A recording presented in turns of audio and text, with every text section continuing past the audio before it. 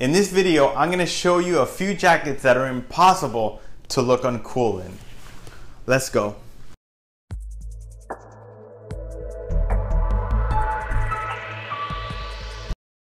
Alright guys, I'm going to quickly go over these jackets with you. Keep in mind that these are in no particular order at all, and they are definitely impossible to look uncool in. My first jacket, I'm definitely busting out the bomber jacket simply because of its versatility, and it works very well, you know, in pretty much anything you pair it with. I mean, I usually wear it with a, you know, when I want to go super casual, I'll just wear like a t-shirt and jeans and some Chelsea boots. Or if I want to step it up a notch to the, you know, business casual side, I will wear like a button-down shirt, some dress pants, and maybe some double monk straps, who knows. But I definitely suggest you invest in a great quality bomber jacket. Now there are many different fits and styles when it comes to the bomber jacket. You could get a long line bomber, you could get a hooded bomber, a baggy bomber. There are so many different styles. But me, I highly suggest you just stick with the original classic bomber jacket. For the next jacket, you cannot leave out the classic biker jacket. There is no other jacket that screams badass than this one. Now when it comes to styling this jacket, I personally like to, you know, wear it very casually.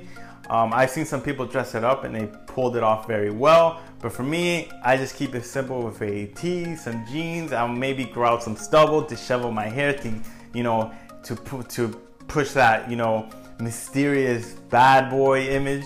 But yeah, a great jacket for this winter.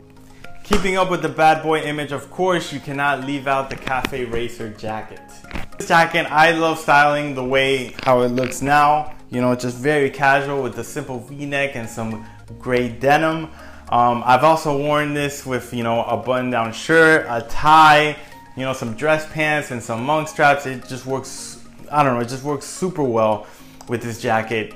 And yeah, the fit is just flawless. I mean, I may make another video going more into detail about fitment of each type of jacket, but for now this is just a quick video. Now if I were to choose between the racer jacket and the biker jacket, I would definitely go with the racer jacket, simply because it's a little bit easier to, you know, up the formality a bit when it comes to this jacket. Now as for the last jacket, it's also the most casual jacket out of the whole bunch, and that is the trucker jacket. Not only is a trucker jacket impossible to look uncool in, but it's also the most affordable one out of the ones I've just mentioned. This jacket, hands down, is definitely the go-to jacket for everyday, you know, casual situations. Most formal you could go is possibly, you know, wear it with a pair of, you know, lightweight chinos, an Oxford shirt, and if you want to wear a tie, I highly suggest wearing a knit tie rather than like a silk tie. But yeah, definitely a must-have for this fall. That wraps up today's video. Thank you guys for watching once again.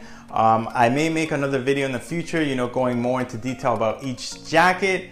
We'll see. But yeah, make sure to like, subscribe, you know, tell me which jacket you like to wear. And yeah, I will see you guys next time. Peace.